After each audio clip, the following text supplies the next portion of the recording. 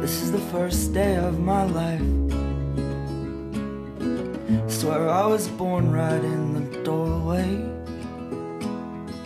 I went out in the rain, suddenly everything changed. They're spreading blankets on the beach. Yours is the first face that I saw. I think I was blind before I met you.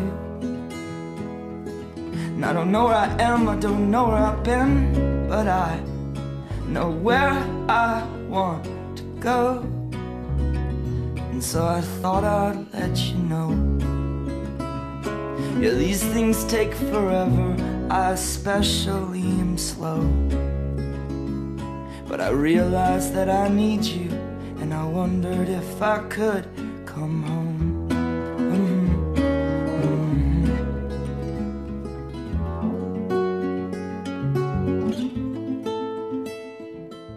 Dear Jackie, you compliment me in all the areas that I am lacking, and I would not be the person I am today had I not met you.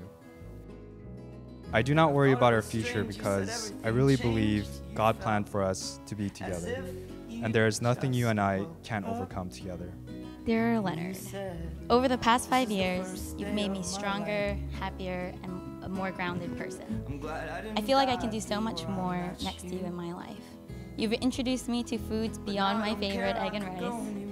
You've pushed me and supported me while I pursued my dreams. You're the most genuine, tenacious, and silly person that I know, and I look forward to calling you my husband. By the power vested in me by the state of California, it is my great privilege to pronounce you husband and wife before all of these witnesses. Leonard, you may kiss your bride. Besides, maybe this time it's different. I mean, I really think you like me.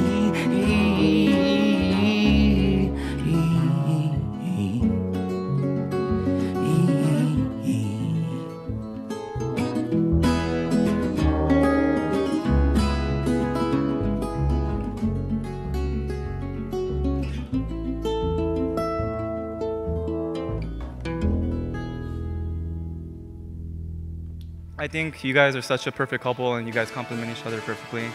And if everyone can join me by raising their glass, I'd like to end with this. Jackie, thanks for being the best thing that ever happened to Leonard. And I'm so happy for both of you. I turn the music up, I got my records on, fall underneath the rug, or sing a rebel song. Don't wanna see another generation drop. I'd rather be a comma than a full stop. Standing up here with you guys today has been, one of the happiest days of my life.